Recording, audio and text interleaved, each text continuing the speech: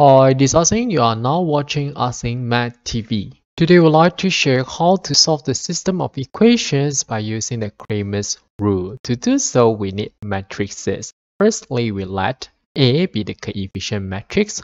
For the unknown x, we have coefficient 4, 7, 3 for the equation 1, 2, 3 respectively. So we write it here 4, 7, 3.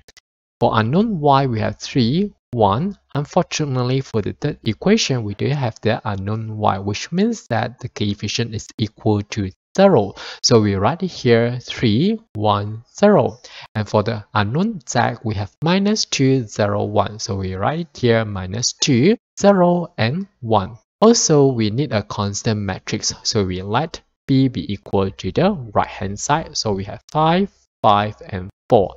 Next is to first determine the determinant of matrix A. To make the calculation easier, I'm going to duplicate the first two columns. So we should have 4, 7, 3, 3, 1, 0, minus 2, 0, 1. And the duplication should put at the back 4, 7, 3, 3, 1, 0.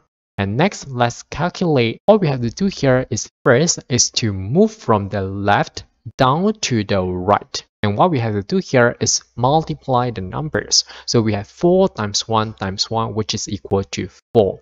And next, we have 3 times 0 times 3, which is 0. Minus 2 times 7 times 0, which is 0. For those that move from left to right, we plus together. Next, we move from right down to the left. So we have 3 times 7 times 1, which is 21. 4 times 0 times 0, 0. Minus 2 times 1 times 3, minus 6. And for those move from right to left, we minus. So which means that this is equal to negative 11. Next is to determine the determinant for the corresponding unknown.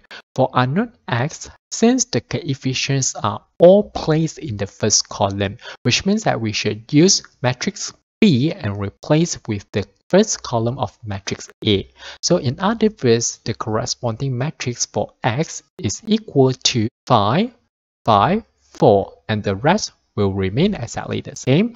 3, 1, 0, minus 2, 0, 1. And we can now determine the determinant. Also, duplicate the first two columns. So we have 5, 5, 4, followed by 3, 1, 0. By using the same method, so again, left to right. So we have 5 times 1 times 1, which is 5. 3, 0, 4, 0. Minus 2, 5, 0, 0. Again, left to right, plus together. And now we can move from right to left. So we have 3, 5, 1, 15. 5, 0, 0, 0.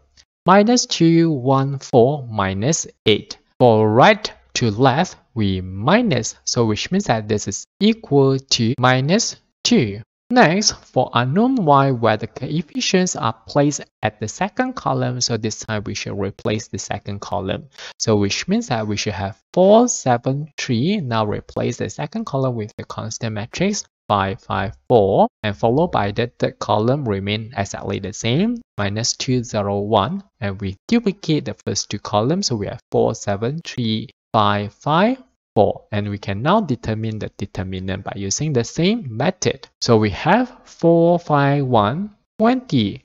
5, 0, 3, 0. Minus 2, 7, 4, minus 56. 5, 7, 1, 35.